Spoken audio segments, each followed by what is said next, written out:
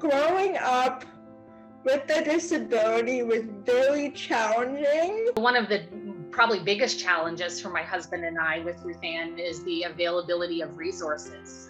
Locally where we live, that's just not possible. And so it requires a lot of commute and time management and time off work to be able to provide Ruth Ann with the services that she needs. The challenges were, more so with the cooking because I don't have a full function of my left arm and hand. It's hard to, cut vegetables, peel potatoes, anything that requires both sides of my body. I had to purchase a add-on to my wheelchair where the chair can literally lift up to 6 inches, so about 5 feet, and that way I can grab stuff off like the top shelf. I had to pay almost $4,000 for that piece, and that's not covered by the government. Being disabled is expensive.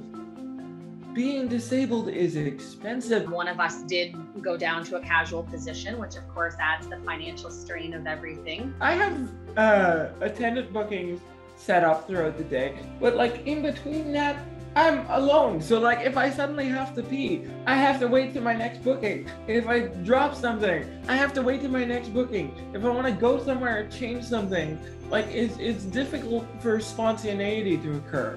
You have to pre-plan everything.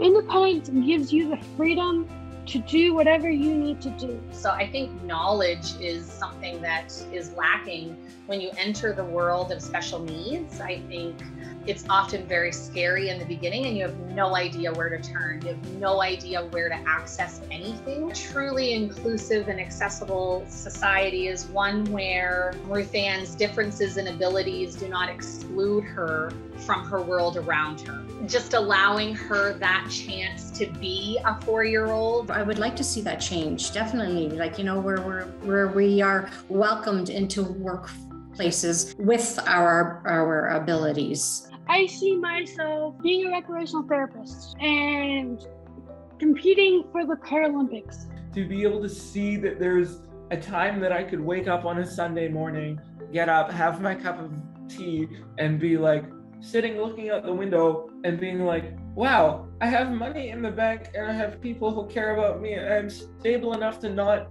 have to worry about whether I'm going to have food on the table or rent next month. I want to contribute to society as much as I can. When it comes to disability, people have the right to dream, to succeed,